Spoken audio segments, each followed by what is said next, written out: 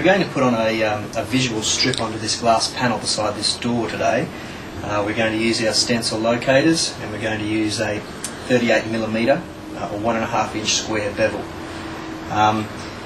And you can see the pattern that we're going to create. We have our stencil locator, and we're only using certain squares out of that. We can use the whole lot. We can use any different pattern we want out of our stencil using our 38mm square bevel. So the bevels are going to go on from the outside, so we can make our marks on the inside as it won't interfere with the bevel bonding application. So I'm making a mark here.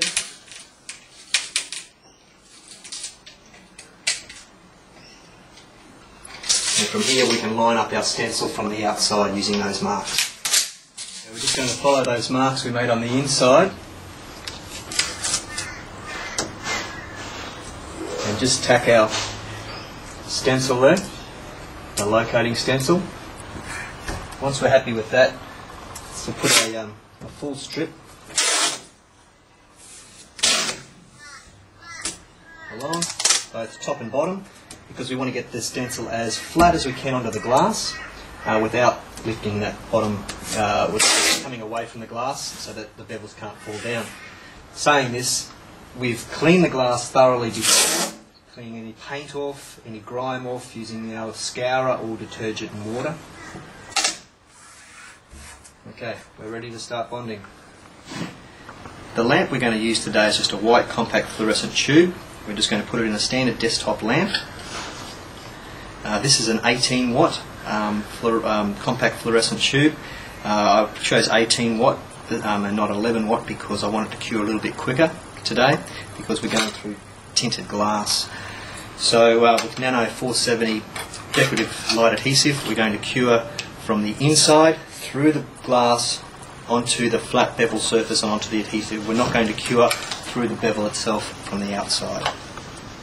The pattern that our customer has chosen today does not want every square filled up. So what we've decided on is we're going to put one in the corner, bottom right hand corner, then miss a section up the top, miss a section down the bottom, miss a section up the top, and just spread the squares out over the length of our glass panel. Now, to apply our adhesive, we're just basically going to coat the bottom part of the bevel and hold it away so the adhesive runs down. It's advisable that we use disposable gloves if you have sensitive skin. So what I'm going to do on an angle, I'm going to put it on the bottom edge, and I'm going to slowly lever it up off that bottom edge, and as you can see, the adhesive flowing up like a wave. There's a couple of bubbles there, but it doesn't matter. Flowing up like a wave. I'm going to give it a little push and a little wiggle. See the adhesive in the corner here? We have enough room in our locating stencil to move that around. Now if you find that you don't have enough adhesive, you can just put a little drop, a little squeeze at the top corner. Now bear in mind we're working outside here, so it's going to cure quite quickly. So get it into position. Now because we've got a gap around our locating stencil, I'm going to push it down and to the right, so this bottom corner. So all my bevels are going to be down and to the right, and you can see I've got a big gap on the top and down the left hand side of the bevel. Now this locating stencil is 1.3mm thick, which is good because it holds the bevel in place. Now I can go around myself to the other side and hold the lamp and cure it. Okay, now our bevel is in position. I'm just going to hold our white fluorescent tube, compact fluorescent tube on the bevel surface, on the inside of the bevel surface, on the flat glass.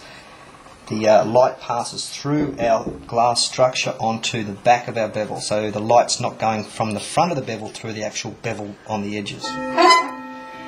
Now I hold this here for approximately 20 to 30 seconds, and the bevel should be cured by then. Then I'll remove the light. Now if you had a person with you, then they would be on the inside using the light, turning it on and turning it off, while you're on the outside monitoring the situation. But today I'll just demonstrate it using it by myself. Now the ease of Nano470 decorative adhesive is the fact that it only cures with a white light.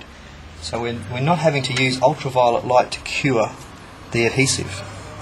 Ultraviolet light is quite dangerous, as it can give you skin cancers and cataracts for your eyes. So as you see, put a little bit more adhesive on this time, so that that top edge gets a bit more coverage as I move the adhesive up and over the top edge. And what I'm doing here, I'm just cleaning up so that I'm keeping my space nice and clean. What we would do if we were doing a bevel below this one, we would put all the lower bevels on first and then the bevels at the top on last, because as you saw, the excess adhesive running down will contaminate our area here. So if I was to do all of these strips, then I would do the whole bottom row first and then the top row. Because we're not putting a bevel underneath this bevel, we're fine, because we're checkering them, checker design, then a bevel's not going to go there. Okay, so I'll just go around and cure that.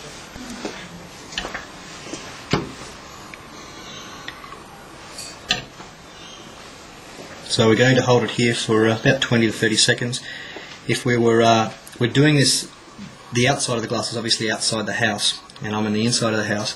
If it was a bright sunny day, then the curing time, the actual UV and light from the sun will cure the bevel faster than what I want. So it's a good idea to either do this when the sun is on the other side of the house, or create some shade so you can control the light, because you don't want the bevel curing prematurely. In direct sunlight, the bevel will cure in about 5 seconds. So we don't want it curing that fast, because as we're putting it on, it will cure. So either do it at night time, or do it when the sun's on the other side of the house, or create some shade. But here we've got a big awning, it's overcast, and the sun is on the other side of the house, so we're fine. I'm just removing our stencil, locating stencil. And it reveals our square design. Now there's excess adhesive around the outside here, we'll clean off in a minute, but the first thing we need to do is clean up our stencil, because we don't want to be putting it, laying it around the floor or the workshop. Over with the tissue just to remove any excess adhesive that's just still in a liquid form.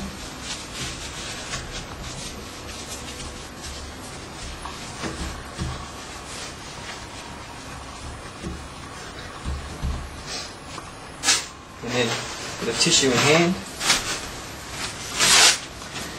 we're just going to remove the harder adhesive that's turned into a bit of a solid just with a razor blade. Just being very careful with the razor blade, keeping your fingers away from the sharp side. It's just going round and remove as much of that adhesive off the glass as possible without smearing it. That's why we put it straight into the tissue.